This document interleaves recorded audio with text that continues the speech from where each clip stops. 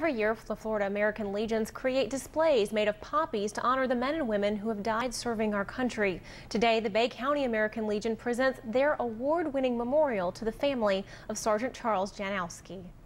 In Flanders Fields, the poppies blow, between the crosses, row on row, that mark our place.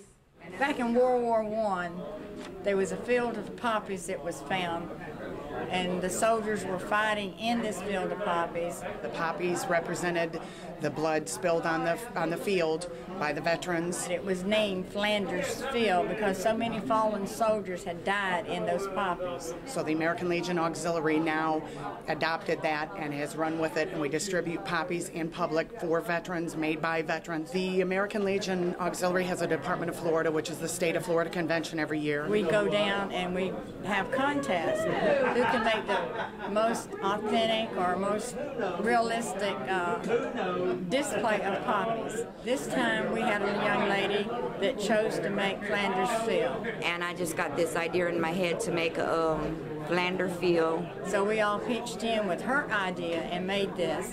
And it ended up winning first place for the state of Florida. So today, in memory of Charles, we wanted to offer the display with our gratitude and love to the family of Charles for the sacrifice that he made for us.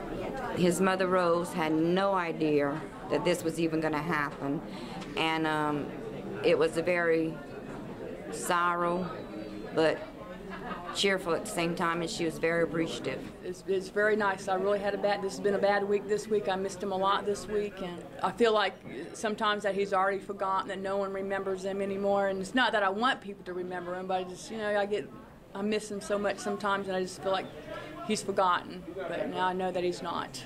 If ye break faith with us who die, we shall not sleep. Through poppies grow in Flanders Fields.